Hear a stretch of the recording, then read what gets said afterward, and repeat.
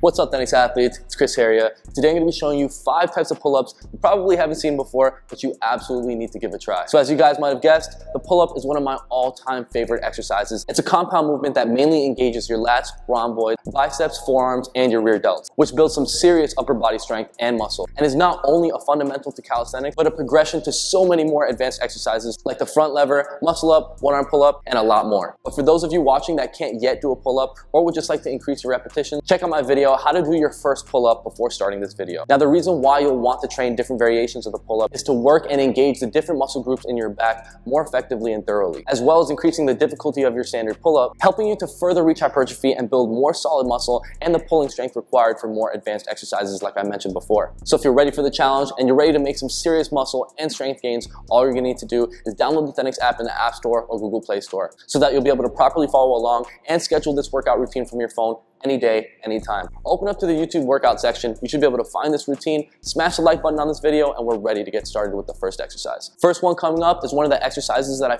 first used to start my calisthenics journey. They're called L-sit headbangers. I'm gonna go for 8 reps, show you what it looks like, and then break it down for you. Once you pull up on your L-sit pull-up, you want to solidify that position, squeeze your core, squeeze the grip on your hand, and keep your feet as straight as possible the entire time, engaging your back, your rear delts, and your biceps. From there, you're gonna push on your hands and pull while maintaining that height in your pull-up and perfect form throughout the rest of your body. All right, there we have it. The L-sit headbangers can be done in 2 different ways. You can L-sit pull up as high as you can and then start going back and forth from there, or you can do it like how I just did it. Pull up high enough just so that your head can go right under the bar and go back and forth and try to get your head past the bar. The more your head passes the front of the bar, the better quality contraction you're gonna have in your rear delts and your back. So definitely try them both ways. They're both really effective. And what I love about this exercise is that from an L-sit position, you're able to eliminate most momentum while developing a really strong core and engaging your lower back way more than the average pull-up position, and activating muscle fibers that you weren't firing off before as efficiently, and developing insane control as you'll be able to manipulate your body from the highest range of motion of a pull-up. It quickly opened up my pulling skill and strength to the next level, and I was able to progress really quick. At the beginning, you might be using a bit of swing, but over time, you're gonna perfect this movement, and you're gonna get an insane amount of results. So before getting into this move, you really wanna make sure that you have your L-sit pull-up locked, and of course, your L-sit holds on lock. If you need help on your L-sit pull-ups, you can check out my video down below where I break down the L-sit pull-up. For those of you that are having difficulty trying the L-sit headbangers, you can always try to do first headbangers in a normal pull-up position. Once you get the hang of it and develop more strength, then you can go into tucked L-sit headbangers. And after training those for a bit, you'll definitely be able to do the L-sit headbangers like we just did. So go for your 8 reps, and then we're moving on to the second exercise. And the next exercise coming up is another exercise that I started very early on in my calisthenics journey that allowed me to develop a lot of explosive power, which had me progress on to muscle-ups, explosive muscle-ups, jump on the bar, stuff like that. And that's gonna be the alternating toe tap pull-ups. I'm gonna go for 8 reps, show you what it looks like, and then break it down.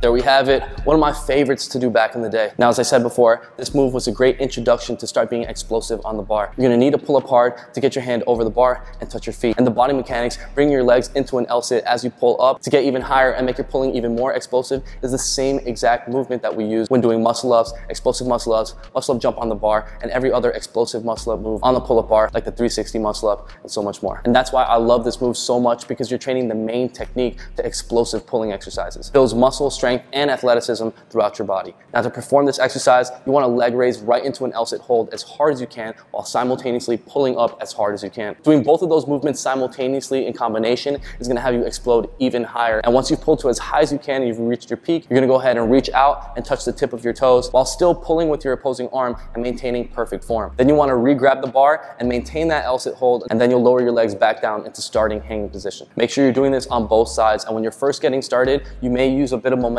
you may find yourself coming down a bit hard, but the goal is always to eliminate as much momentum as possible. As you feel yourself coming down, you want to try to do that nice and controlled. As your legs drop back down to starting position, you want to try to control that as well. And as soon as your body gets back into starting position, you want to explode like a spring right back up. This is also going to increase your pulling strength tremendously, getting you closer to one-arm pull-ups as well, as you're pulling with a lot of force and explosiveness, getting to the top and maintaining your entire body weight with just one arm. For those of you that are struggling to perform this exercise, you can first start off trying this move without letting go of the bar. Just get that explosive movement movement down. I actually cover this a lot more in detail in my video on how to muscle up. Check out that video and you'll learn the exact body mechanics on how to perform this exercise. Once you've built more strength and got the hang of it, you can eventually start releasing with one hand and try reaching out. Now the third exercise coming up is another old school move called around the world pull-ups. I'm gonna go for 6 repetitions and then break it down for you.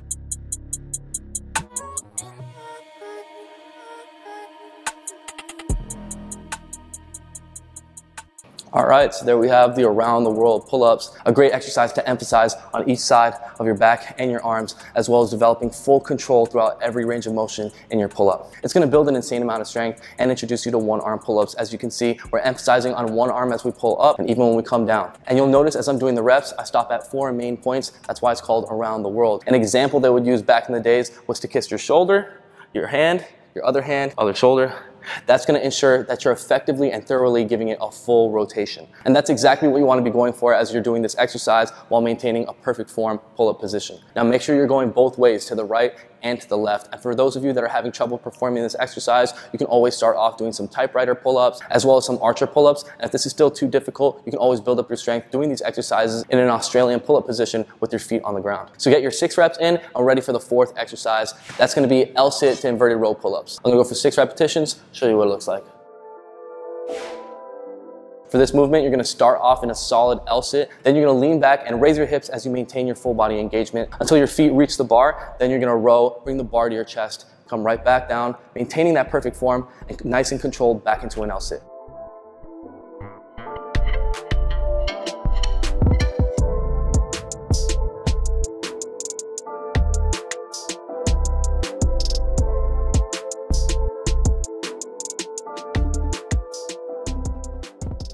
All right, so there we have it, the L-sit to inverted row pull-up. This is an absolute killer exercise. If you really want to develop some core strength, upper body strength, control, and some serious muscle gains, you definitely want to incorporate this exercise. This one movement combines the core and lower back strength and control needed to hold an L-sit and the core strength, back and lat strength required for an inverted pull-up. All in one movement, compounding the difficulty and allowing you to reach hypertrophy to make some serious gains, not just looking strong, actually being strong. So when doing this exercise, make sure that you've already mastered the toes to bar, and I've also broken down how to get into this inverted position in the video I just dropped on my vlog channel, How to Front Lever. For those of you that are struggling to perform this exercise, I want you to just work on each movement individually. Practice your L-sit, practice your toes to bar, and practice your inverted row pull-ups. Eventually you'll be able to put all of them together, and if that's too difficult, you can always try this exercise in a tucked L-sit position. Starting in a tucked L-sit, then moving into a tucked front lever, and then going into a tucked inverted row pull-up. You can also learn how to unlock your tucked front lever in the video I just mentioned. So once you completed your 6 reps, you're ready for the 5th and final exercise. That's gonna be behind the back pull-ups, Hannibal for King style. I'm gonna go for 5 reps, show you what it looks like, and break down this last move.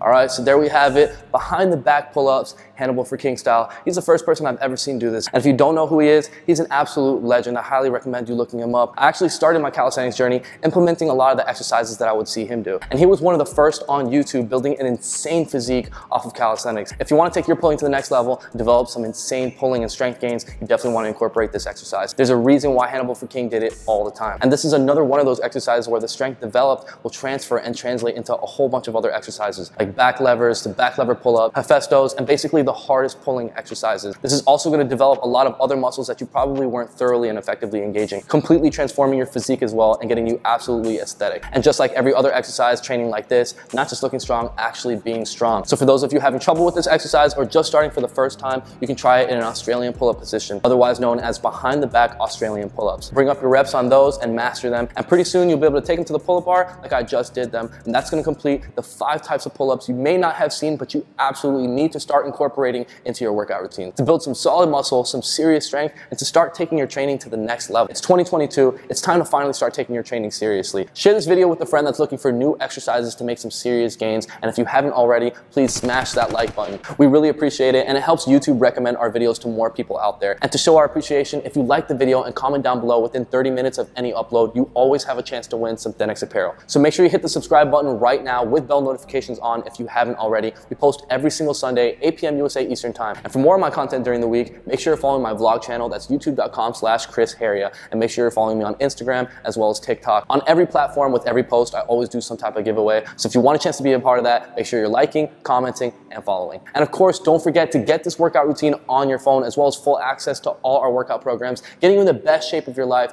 Download the Thenx app in the App Store or Google Play Store right now and get full access to all our workout programs. Technique guides teaching you the most advanced exercises like the human flag, muscle up, full planche, step by step with ease, and daily workouts are gonna have you in the best shape of your life. And with that said, let me know in the comment section down below what you'd like to see in the next video, and I'll see you next Sunday, 8 p.m. USA Eastern Time. Bad love and peace out.